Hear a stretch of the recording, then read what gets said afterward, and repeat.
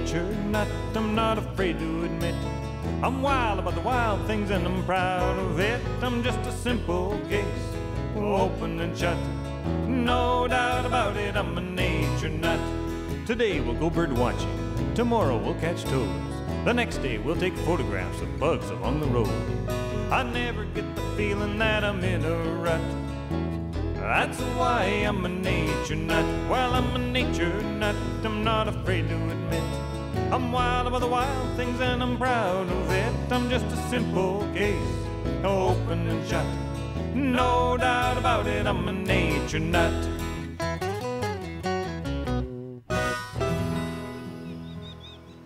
You know, when most people get interested in nature, the easiest thing to pay attention to is things like birds and flowers and mammals. But there's so much more to the natural world than that. There's so much more that we usually don't see. The world of the small things, the unseen things. And today we're going to look at one particular aspect of that small unseen world, the world of tiger beetles. Now me, I've been into tiger beetles for a long time. I discovered this book at an early age in the public library. Well, not this exact book. This is my own copy of the book. I gave their copy back, which is, you know, the responsible thing to do. They sold it or something. They don't have it anymore, but I still have mine. Look at this. Look at this. To John on his 14th birthday from Mom and Dad. The Cicindelidae of Canada. This is a book that allows you to identify any species of tiger beetle in Canada. Now, that may not sound too terribly interesting to you now, but to me, whew! A windfall, a very major discovery, and I was delighted. Started going out chasing tiger beetles with my friends Kate and Bob, and Kate's family got involved in it. They used to take their summer vacations looking for tiger beetles. Tiger beetles, excellent things. We'll get back to what tiger beetles are in a minute. And I became just a little bit fixated on these beetles, and eventually wound up writing a thesis on the tiger beetles of Western Canada in sand dune environments. Look, see, I'm not faking it. This is a thesis. Would you like me to read you some of it? Perhaps I should. You know, the one problem with writing this thing was I gave a copy to my parents and they tried to read it and they said, John, I'm sorry, we don't have any clue what you've been doing for the last couple of years, but it is a nice thick little piece of work, isn't it? Which I appreciated. You know, I'm not going to read it to you. The same thing will happen. It's confusing. These, by the way, are tiger beetles. And one of the things that's confusing about them is they all have confusing names. Their names start with the word Cicindela, which is their genus, although some people pronounce it Cicindela and some people pronounce it Cicindela. And so many of them have species names that start with L. So, for example, this is Cicindela limbata, and so is that, and that, and that, and that for that matter.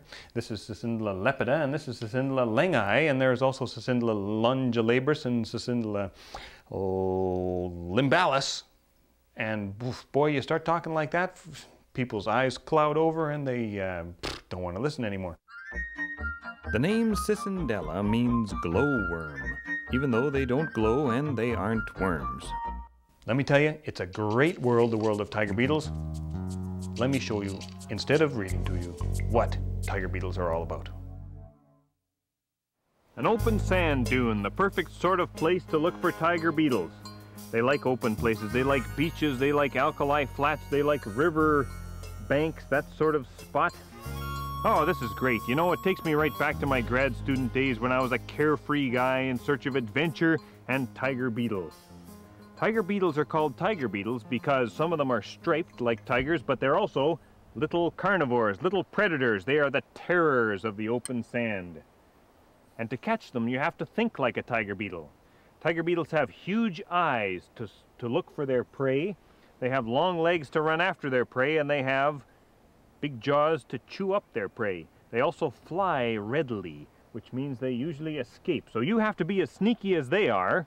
You have to watch for them about 2 meters in front of you. And when you see one, and I might just see one right now, you sneak up on it and pounce. If they fly, watch where they fly, watch where they land. It's quite a simple matter. Pay close attention.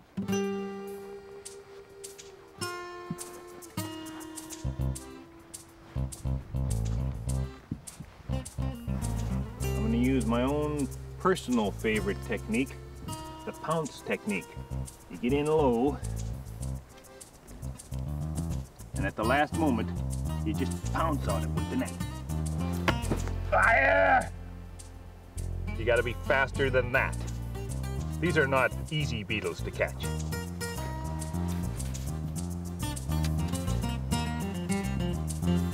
Oh, there's another one.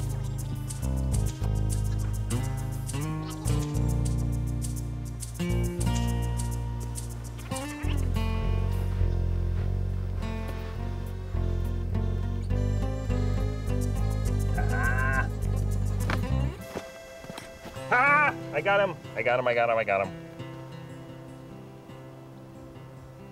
Ooh! Come here, have a look at this. It's a Cicindula tranquibarica.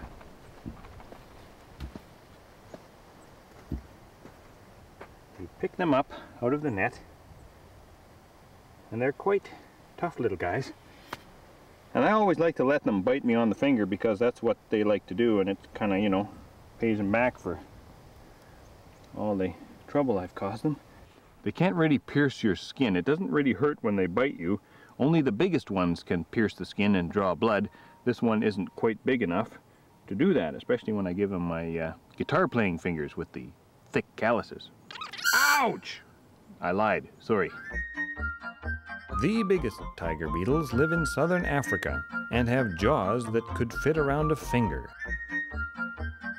Now, if you're not very good at pouncing, there are a few other techniques you could try.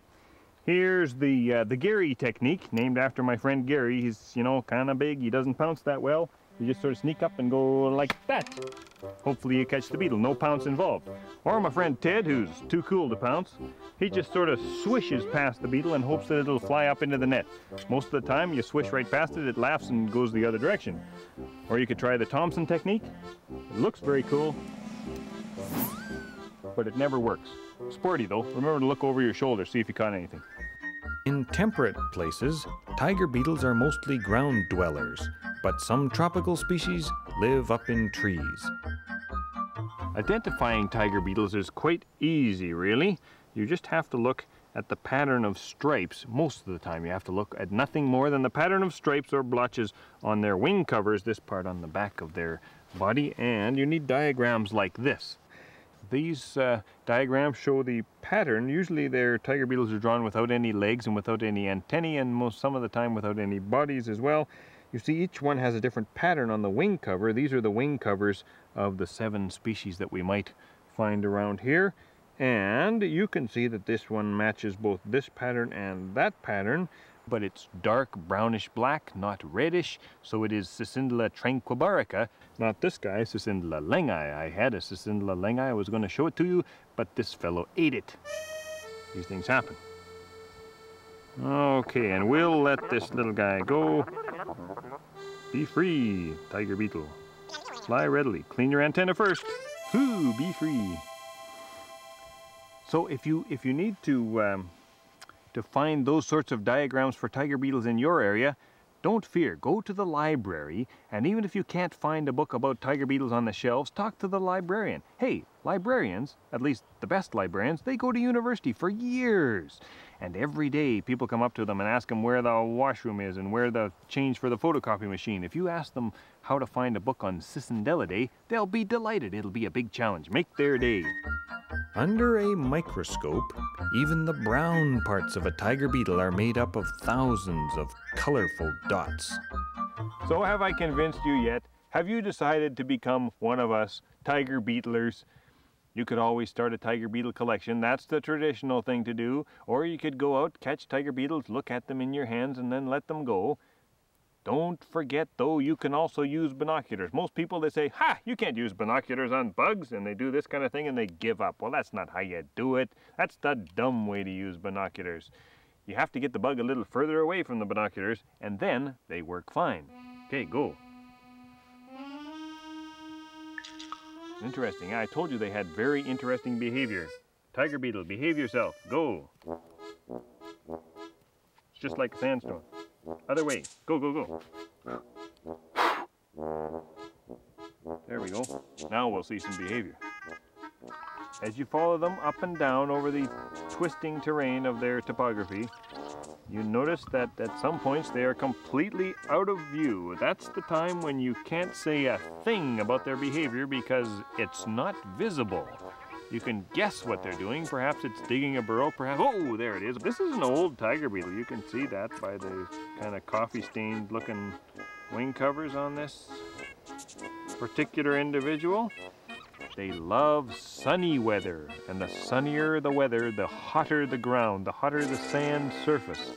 The beetles at first, when they first emerge from their overnight burrows, will hug the sand very closely. They will bask in the solar radiation, warm up, then they run around looking for food and mates, and as it gets hotter and hotter outside, they rise higher and higher on their toes until they are right up on tiptoes, all 6 of them, in a position we call stilting. Once it becomes too hot to stilt, they start moving between shade and the sun, and they'll cool down in the shade, get up their nerve, run out into the sun, find something to eat, run back into the shade, and so on and so forth, and maintain their body temperature at an even, oh, say 28 degrees, about there, for the rest of the day. Highly interesting. If it gets too hot, even in the shade, they'll dig a burrow, and they will spend the rest of the day in the burrow. It's warm enough still on the sand and on this overcast day that this beetle can remain active, but if it gets much cooler, the beetle might have to dig a burrow to escape the cold for the rest of the day. Tiger beetles are neither helpful nor harmful to people, although many of us find them both beautiful and fascinating. Now here is a tiger beetle larval burrow. What that means is that in the bottom of this little burrow there is a tiger beetle larva. The way you recognize these burrows is they are usually perfectly circular. They look like somebody poked a drinking straw into the ground. And they're different from these ant holes because the ant holes are not perfectly circular and they have little piles of sand around them. In the bottom of this burrow, he's hiding right now, is a tiger beetle larva, the tiger beetle equivalent of a caterpillar, the thing that turns into a tiger beetle, a baby tiger beetle, in effect. Without digging up his burrow and destroying his little life, let me show you what he would be like if we could see through the ground. A tiger beetle larva is kind of a grubby thing, but the head is perfectly circular and fills the top of that burrow when they're waiting for their prey. The jaws stick straight up, and stupid little bugs come walking along. The tiger beetle larva reaches back with its head, grabs the intended victim with the jaws, and drags it down the burrow to consume it. What if they grab something that's a little bit bigger than they expected, something quite tough? Well, then they hold on with their legs, they hold on with the end of their abdomen, and they have little hooks on the back of their abdomen that dig into the side of the burrow, and they can just pull and go and pull the little bugs down into the burrow and consume them down there. If you want to see a tiger beetle larva, you can dig their burrows up, but sometimes they're many, many feet deep. What I like to do is take a blade of grass or a grass stem and poke that down the burrow and see if the larva is home that way. Let's give it a try. So you get yourself a blade of grass and you trim it so there are no parts poking out the sides. This is a very fiddly procedure. I think I saw chimpanzees do something like this with termite mounds in Africa. I didn't see it, saw it on TV. Best place to see this kind of thing. And then you just take your, it's not a blade of grass, pardon me, it's a stem of grass, and you put it down the hole very gently. I mean, you could wait here for hours until the little larva comes up to the top of the burrow to look for bugs, but this is an easier way to do it. And you put it down the burrow. Oh, what's happening? That's not deep enough. There can't be a larva in there. You must have abandoned this hole. Let's try this other hole here. I didn't tell you about that one. And maybe there'll be somebody down there. Oh, that's much better. Look at how deep that is. Some of them, I mean, some of them go down 3 feet, a meter, that kind of thing. No, I can't tell. Is that moving? Oh, it is moving. It is moving. It is moving. He's down there. And then you just sort of pull, you tease him, you fight with him, you have a little wrestle. And is he coming up? Is he coming up? No, he chickened out. You get the idea, though. You poke it down, and then eventually the little guy will come up to the surface, and then you go, boom, and he pops back down. Tiger beetles chew their food well, but they only swallow the juice.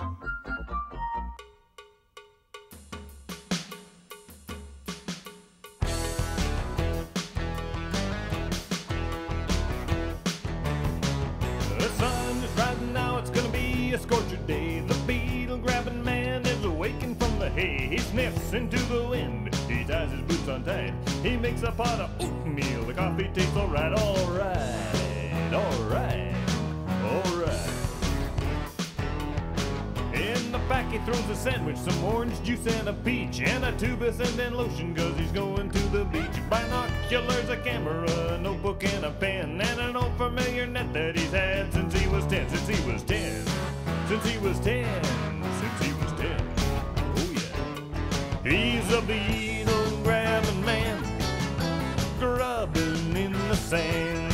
Oh, he's grabbing all he can with his beetle grabbing hands. Oh, he's a beetle grabbing man with a beetle grabbing plan, chasing beetles across the land in his beetle man sedan.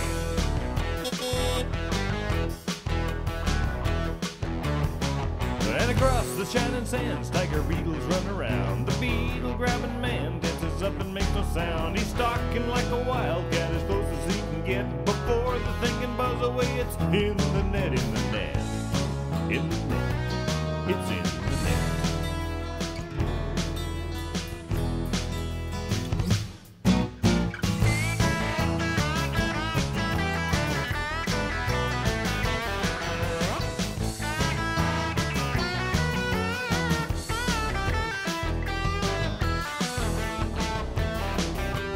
He's a beetle grabbing man, grubbing in the sand, and he's grabbing all he can with his beetle grabbing hands. Oh, he's a beetle grabbing man with a beetle grabbing plan.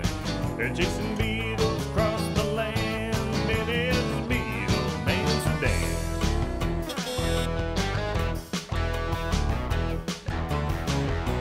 People leave the beach and the sun is sinking low. He sneaks up on another, but he knows it's time to go. The beetles dig their burrows to sleep away the chill, but he'll be back tomorrow, cause he never gets his fill. His fill, it's his thrill, and he will.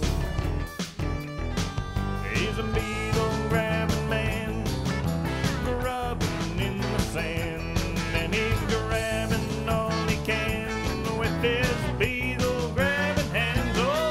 A beetle grabbing man, he's got a beetle grabbing plan, chasing beetles across the land in his beetle man sedan. Oh yeah!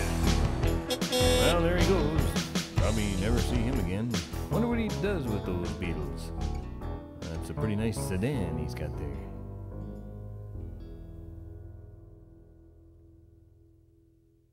Take my word for it, after years of experience, I believe that watching tiger beetles on an open, dry, sunny sand dune in the middle of summer is a great way to get heat stroke.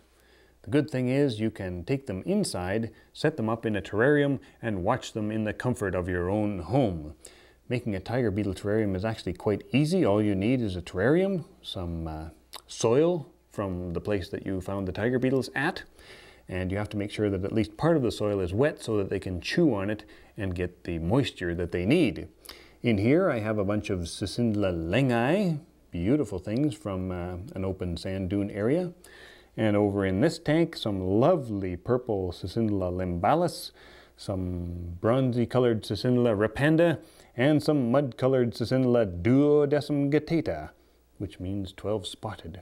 So they're all doing very well. The cool thing is, too, that you don't, you can feed them bugs, but you don't have to.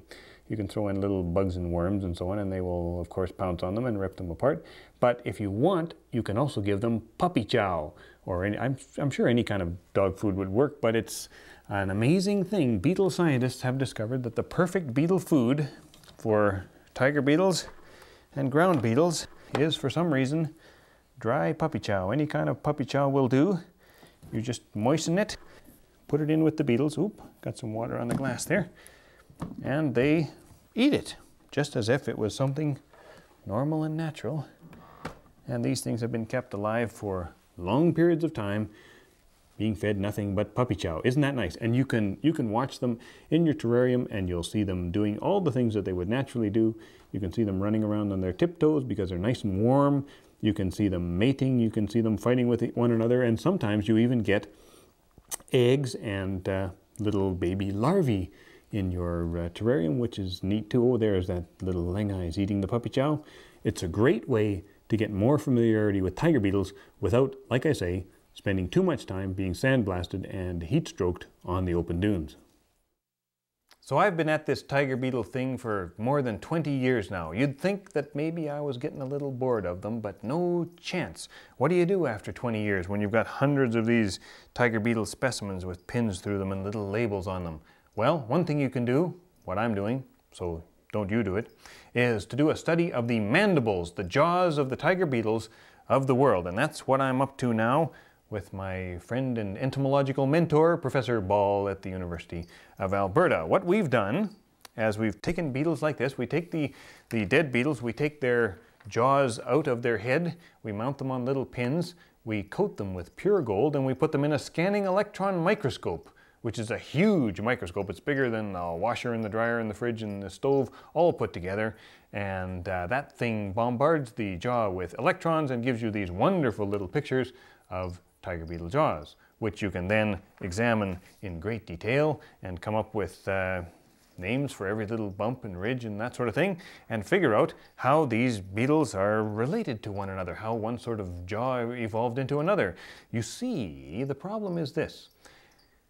Almost all of our knowledge of tiger beetle classification and relationships comes from scientists who have looked at the back end of the tiger beetle, at the genitalia, the naughty bits, as they say in entomological circles, and they have concluded that tiger beetles are related thus and so. So we decided, hey, let's break some new ground, let's go wild, let's look at the front end of the beetle, let's look at the jaws. Maybe someday we'll come back and look at the middle of the beetle, but for now we're having a great time, and you know, it's good.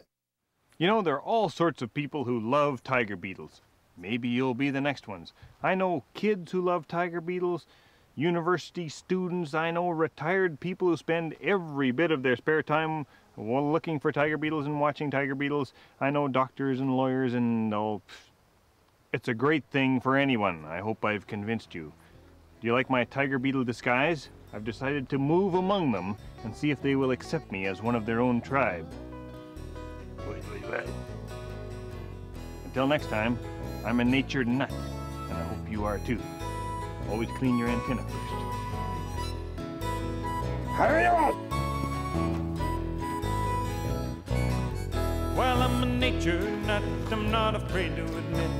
I'm wild about the wild things and I'm proud of it. I'm just a simple case, open and shut. No doubt about it, I'm a nature nut. Same time each and every week, uncensored and uncut. No doubt about it, I'm a nature nut.